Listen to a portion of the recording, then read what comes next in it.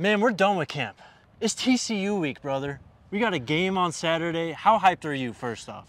You know, I thought I was hyped. I thought I was there, but you just took me to a whole nother level. You took me from the Flatirons all the way to the top of the Rockies. I love the energy, Jake. It is game week, finally. Can't wait, man. We talked to Coach Prime today. We'll get to that here in a bit.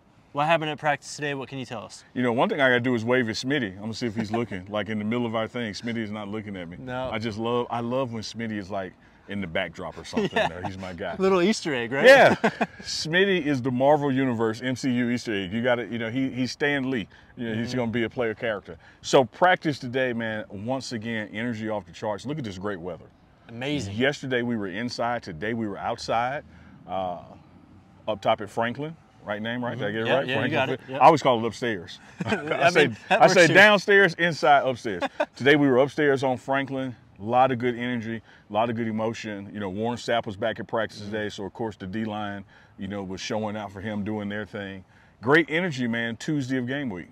Love to hear it, man. You said yesterday we were practicing in the indoor, though, trying to get prepared a bit for what we're going to face weather-wise at TCU. You know, it's always amazing to me. People think an indoor facility, you know, is like taking it light. Right. Man, it gets humid in there. You close those doors, cut the heat on a little bit, it gets humid in there. So it was a hot day inside practice, man, almost like a sauna in there. So good workout. You know, Coach Prime touched on it in his presser today, man. You know, the heat is what it is. It's going to be 100 degrees. You know, the sun is going to be out. We're going to sweat. We're going to bang. It just is what it is. So you have to kind of use other things. You know, they don't practice at the altitude we practice at. So the heat is going to be there for both, but we should be in a little better condition. Well, we talked to Trevor Woods today after practice too, and what he said was, I mean, he's from Texas. They got kids from all over the South, all over from Texas. Like, they're kind of used to it. So it's about, you know, once they get into it and, you know, realize they're in that Texas heat, I feel like they'll adjust to it pretty well at least. I agree, you know, but now is the time to be hydrating. You know, last week was the time to be hydrating. Right. So Mo has the guys, Coach Mo, strength and conditioning, has the guys hitting the fluids. Coach Prime has the sign in the cafeteria, you know, water, Gatorade only for players. So that's the key, is to be prepared, you know, for the environment, and the guys are doing that. Yeah.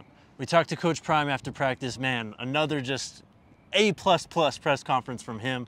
He spoke about Tyler Brown, really kind of spoke on how he's doing, said he's doing well, he's going to have the resources he needs here, but obviously very disappointed in the decision from the NCAA. Yeah, it's impactful, man, and Coach Prime was speaking more so from a father standpoint versus a coach losing an offensive lineman.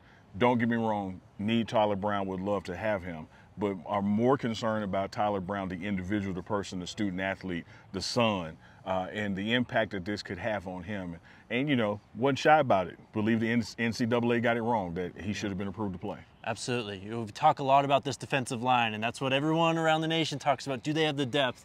Coach Prime said today he's got multiple guys he thinks that can get double-digit sacks, and he straight up called Shane Koch's a pro. If you watch this program, if you watch DMVR, if you watch the pregame show, you've heard Neely since April talk about the defensive line. I'm not worried. You know, just like Coach Prime talked about the running backs, he sleep well at night. I sleep well at night with our defensive linemen. I believe in them. I believe these guys can stop the run. I believe they can disrupt the quarterback. I believe they're going to have the right impact we need on this game. Love to hear it, man. Another thing we learned, sounds like Myles Slusher going to be starting in that star slot position for this defense. What have you seen from him over the last few weeks? Effort, energy.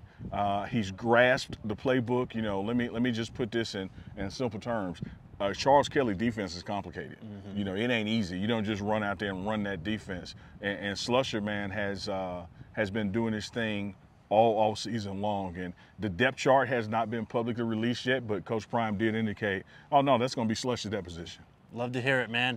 We got a ton more game week content. You're going to be in Denver tomorrow for a show. Yeah, we're doing a show tomorrow. We're doing in Dallas together, yes, I guess sir. Twice, pregame and postgame. A lot of stuff coming, man. Can't wait, brother. Man, again, we coming. It's game week. Get hyped, baby. One more time. It's game week. Let's go. I love it, Jake, and the energy. Let's go. See you guys soon. Bam.